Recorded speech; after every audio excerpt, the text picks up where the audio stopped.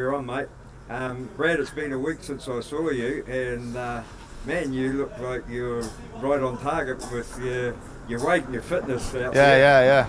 Everything's good. Fitness is good, weight's good, attitude's good. Yeah, I'm excited. I'm really looking forward to this fight.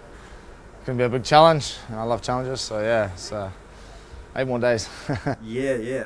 Counting down pretty quickly now. Any changes in the tactics or anything like that?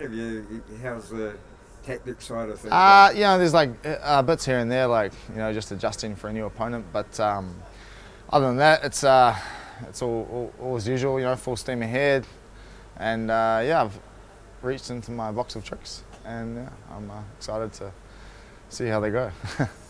Do you think you've got one of the hardest fights that you've ever had? Oh yeah, for sure. Yeah. For sure, it'll be one of the hardest fights, but I plan on making it easy. If we go head to head, have a fist fight, yeah, it'll be very hard. I'll make it hard on myself like I did last time, but I'm not planning on doing that.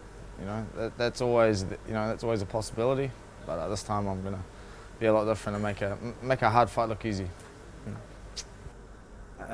Your weight, obviously, had been a big problem in the past, but and you seem happier in yourself. I've seen you when you get to this stage and you've been a bit grumpy. Yeah, a couple of kilos less than last time. My body's sort of adapting and understanding that this is where we're going to hang out for the next few years.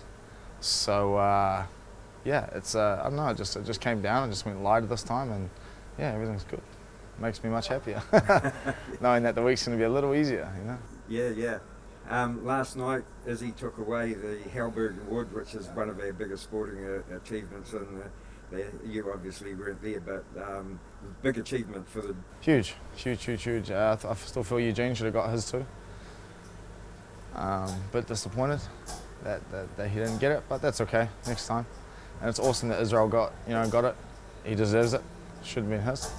And it is, so yeah, it's awesome for our gym, awesome for our sport, and making it more mainstream in New Zealand, so good. And anything else to say about this fight? Because just can't probe in too deep. Just bring on 8 days, Just count it down for me. Friday night, gonna have a feed.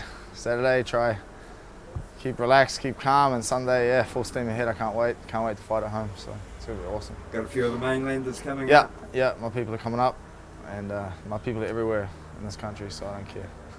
It's gonna be awesome. Cool, mate. You're looking fantastic. Thank you. Yeah. Cheers.